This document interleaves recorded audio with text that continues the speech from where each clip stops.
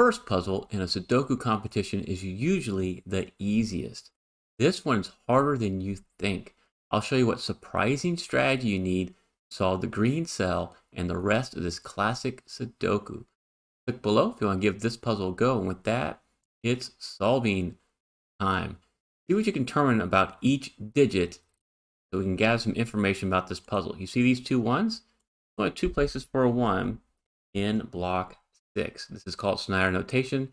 Anytime in a 3x3 block, two possibilities for a candidate. You can mark it. In case we solve one of these cells, we can solve the other right away. So the green cell might be a 1. Let's see what more information we can find. The 2's are right across row 9 here. So there's two possibilities for 2 in block 8. So I'll put Snyder 2's there. And greetings, friend. If you're new to this channel, I welcome you to Smart Hobbies. Subscribe, tap the bell for notifications if you want to turn your passing interest in Sudoku into a fun and enjoyable hobby. Today, I'm showing you round 3, puzzle 1 from Sudoku Grand Prix. I've done dozens of puzzle 1s. You normally only need naked, hidden singles, a little bit of cross-hatching to solve them. This puzzle requires more than that. Look at the 3's. You got 2 3's right here, so we can actually solve for 3 now in block 8, which displaces that Snyder 2. Whenever you displace a Snyder mark, you can solve the other cell right away. And with this 3 and this 3, you can put Snyder 3's in block 5. And now I'm going to show you a nice little shortcut. This might be a little trickier to spot. Where can a 3 go here across row 3? Can't be here because of this 3. It can't be here because of this 3. And because of these 2 3's, can't be there. So we can actually solve this cell for a 3.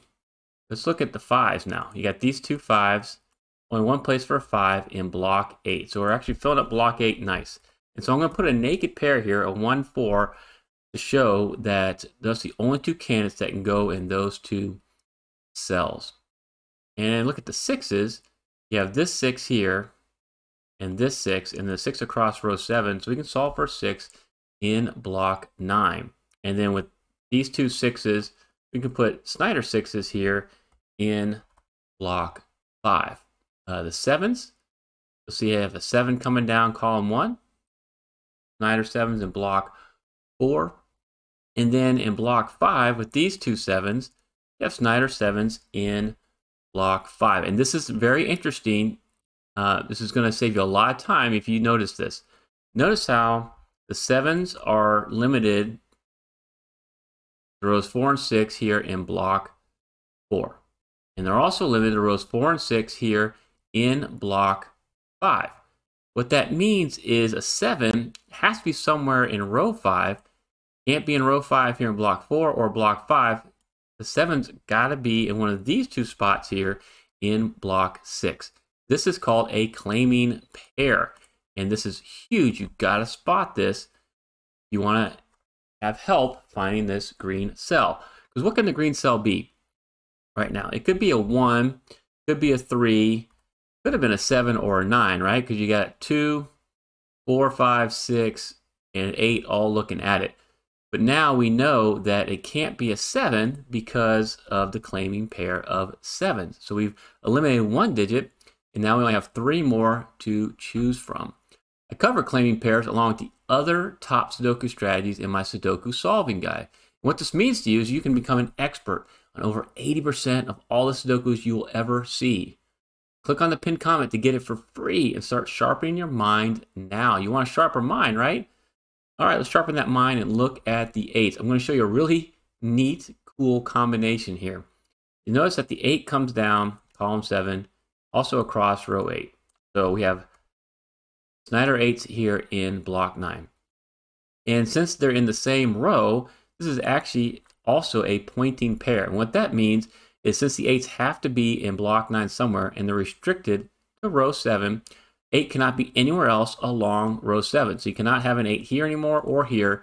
Couldn't have one already because of that 8. So now the 8's are limited to these 2 spots in block 7, right? Because you got this 8, and the pointing pair of 8's. And let's look at the 9's. With these 2 9's and this 9, you may have noticed you could solve a 9 right there. And then with these 2 9's, you have Snyder 9's in block 1. But Did you notice that you have an 8, 9 here in column 7 and an 8, 9 here in row 8? So the 9s are limited to the same 2 cells in block 9. Whenever you see Snyder on top of each other, like I call this, that means you found a hidden pair.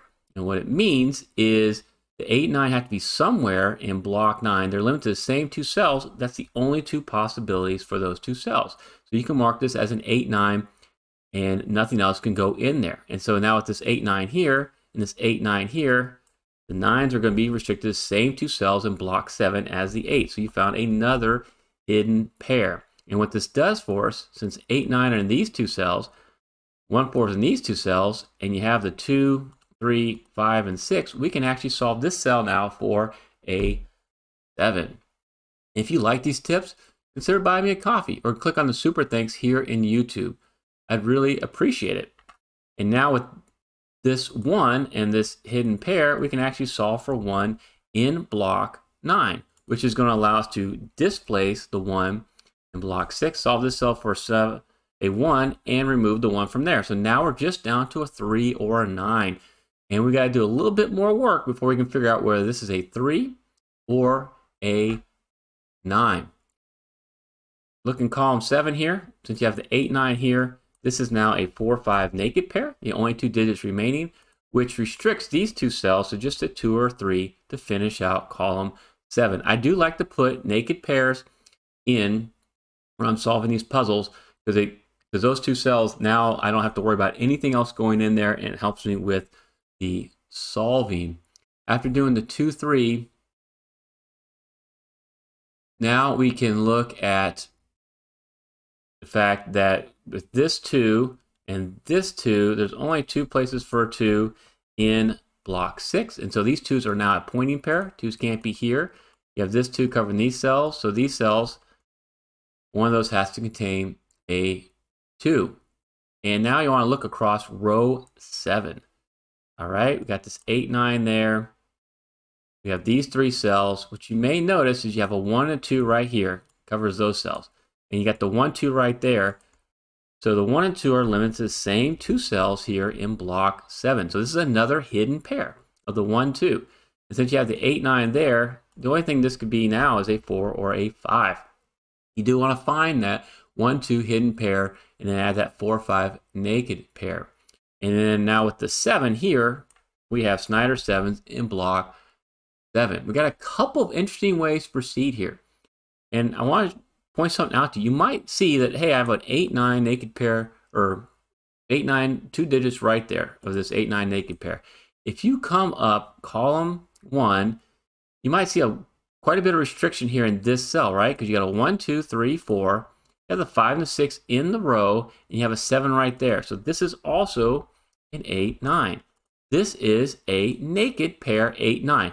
Tough to see because it's outside. It's in 2 different blocks. So this 8, 9 is in this block 7, and this one's in block 4. But it's going to be huge. It's going to help us solve our green cell. Look at column 4 now. It is of interest to you whenever you have at least 5 digits filled out to kind of see if you can do more solving in a column. So since we have a 2, 5, 6, 7, 9, we just need a 1, 3, 4, or an 8. You look at this cell, row 5, column 4, you might notice you have a 1, 3, and an 8 right here. So it leaves only one possibility remaining. This is a naked single 4. When you get really good at finding naked singles, it'll reduce your solve time quite a bit. And so with this 4, now we can disambiguate the 1, 4 down there. And you see there's still quite a bit of restriction up here. What can be in this cell, right? Can't be a 1, 2, 3, or a 4. Can't be an 8 or 9. Can't be a 5 or 7. This has to be a naked single 6. And this is going to help us now with block 4 and actually going to help us with the green cell. Let's go back to this 8, 9 naked pair. You might notice that we have this 1, 2, 3, 4 right here. And now you have the 7 and the 8, 9 naked pair in column 1. And so this can't be a 1, 2, 3, 4, and it can't be a 7, 8, or a 9. And now with this 6, it can't be a 6 either. You can solve this cell for a 5. And now you have a 1, 2, 3, 4, 5, 7, and the 8, 9 naked pair. This cell can only be a 6. Give me a thumbs up if you saw how to solve this 5 and 6 in column 1. Okay, now we're going to use that to do some more solving here, because you'll notice now we have a 3, 5, 6, 7, 8, 9 in column 1. We just need a 1, 2, or a 4. And since you have the 1, 2 here in block 7, a 1, 2 can't be in this cell. You have the 3, 5, 6, 7, 8, 9 coming down the column. This can only be a naked single 4. Okay, and now with this 1, 2, the only thing left in column 1 is another 1, 2. I'll remove the orange marks right there, and it's time to solve our green cell. We've put enough restriction in this puzzle, we can solve this cell. And there's a couple ways to look at it. The way I saw it is if you look across row 5, you have a 1, 2, 3, 4, 5, 6, and an 8. That leaves us with just a 7, 9 naked pair. A naked pair also acts as a claiming pair. And what it means is that the 7, 9 are restricted to these two cells in block 6. So a 7 and 9 cannot be anywhere else in block 6. This cell could no longer contain a 9. You put a 9 right here, no place to put a 9 in row 5. Okay, so you can remove the 9 from there. The other way to see this is you could have noticed you have a 9 cutting across row 4, which puts two 9s right there that act as a pointing pair. And since they have a pointing pair of 9s, you could also remove the 9 from that spot. So drop in the comments whether you saw this as a claiming pair or a pointing pair. I would love to hear from you. I answer every comment. After we solve this for a 3, we can now do what I call following the Snyder. What did this give us? Can we clean up some of these marks so we find our next strategy we need to use? And yes, with this 3, we know this has to be a 2 now, and that's got to be a 3. We can get rid of that 2 in block 6. And then following the 3 here, we can displace the Snyder 3 here, solve this cell for a 3. And then with these two 3s and this 3, you can solve for a 3 in block 2. You have now a full house. In column 4, the only thing we're missing is an 8, so I can solve the 8 there. And with these two 8s, pushes an 8 here in block 3, disambiguating the 9, 8 here in block 9. And with this 9, now we're going to disambiguate that 7, 9 right there, which gives us a 4, 5 naked pair in block 6. And then now in column 5, this is really cool. We're going to be able to solve these cells, and it's going to lead to what I call my right angle trick. We need a 1 or a 2. Well, we have a 1 right there, so this has got to be your 2. And now, knowing that this is a 2, we're going to be able to solve the 1 and 2 here in block 7. Doesn't seem like it's connected, but it is. So this 1, this has to be a 2, makes this a 1, right angle, that's a 2, that's a 1, and that's a 2. That's my right angle trick. And now we can use that to solve more 2s. Because of this 2 here and this 2, we can solve for a 2 in block 3. And with these 2s, we can solve for 2 here in block 2. And now look across row 3. We only have 2 digits left, a 4 and a 9. I'm going to pull the 4 from block 4. That has to be a 4, displacing that Snyder 9. And now we can disambiguate the 8, 9 here. Always clean up the marks when you get the opportunity. It allows us to solve an 8 here.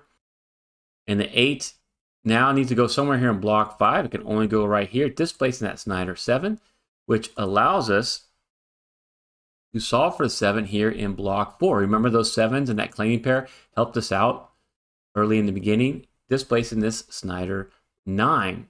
Okay, and now we can look and go, hey, I got a 4 right here. This has to be a 5. That's a 4, and that's a 5. We need a 6 or a 7. I got my 7 there. So here's your 7, displacing that, and we go to a 6. With these two 6s, we can solve for 6 in block 1. I don't see a 6 in block 2, so it has to be right there, leaving us with a naked single 4. Okay, with these two 4s, we got to figure out which one of those cells contains a 4. Why don't we go over here, and I don't see a 1, so I got my 1 in row 1, so that's got to be your 1, and this is going to be your 5, which allows us to solve the 5 there. Disambiguating the 4 and 5 in block 6, now we can come up and go, okay, the 4's got to be here, and our last digit is a 7. See if you can spot the Sudoku pairs in this next video. Thank you so much for watching.